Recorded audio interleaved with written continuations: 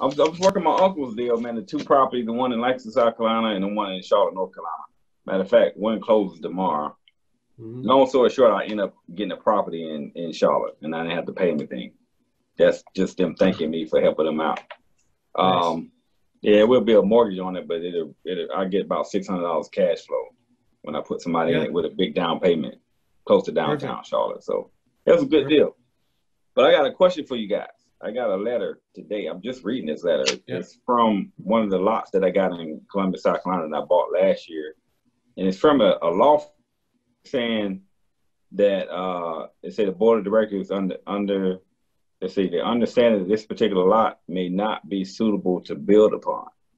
So it looks like they want to take it over for the home association because it's not buildable. But I never heard of such a thing. And when I bought it, I was under the impression I could build on it. You know what I mean? Yeah. So before I call them, of course I'm gonna call my attorney and get the closing and say, hey man, how do you find out if something's not buildable? You know? Yeah, you go to the whoever handles the permits, the building permits in your county. It's a county function. Could be the assessor's office. It could be their own building department. You just have to call the county and see who handles building permits and who handles zoning for those things.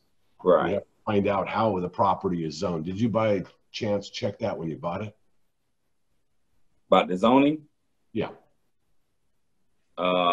No, because I mean it's in the subdivision, so I just under the assumption that I could build on it. You know what I mean? The single family homes. And they don't say anything in the letter about their basis for this conclusion of non-buildability. Yeah, exactly. They say understand that this particular lot may not be suitable to build upon. I don't know where they're getting this information. You can write back and say it may. If you want to buy it from me, then give me an offer. Yeah, and I may just do that. Yeah, I'm gonna have to find out what the deal is on that. They're not trying to condemn it, are they? They're not trying use of eminent domain to take it over. Oh no. Like I said, it's in a nice neighborhood in Columbus, South Carolina. It's not, definitely not. I don't see nothing wrong with it. It's got a little wetland on the back part of it, but it's cleared and it's ready to put a house on, as far as I'm concerned. But this could be a marketing thing for some guys who buy lots out there. Yeah. It could be a marketing ploy. That sounds like something I would do. To make it look like, it's coming from a law firm. It's actually a marketing firm. Oh. And this may be not a scam, but this could be somebody looking to try and buy your property. You know, that could be a good thing. Yes. Yeah. It could be a very good thing. You might have a buyer right there. Yeah, I might call them. I'll settle for the right price without bidding on it if they offer me the right amount of money. Absolutely. All day long. Yeah. Call them up and say, what is this? What's going on here? Why are you Exactly. I think I will. First thing in the morning. Yeah. Okay.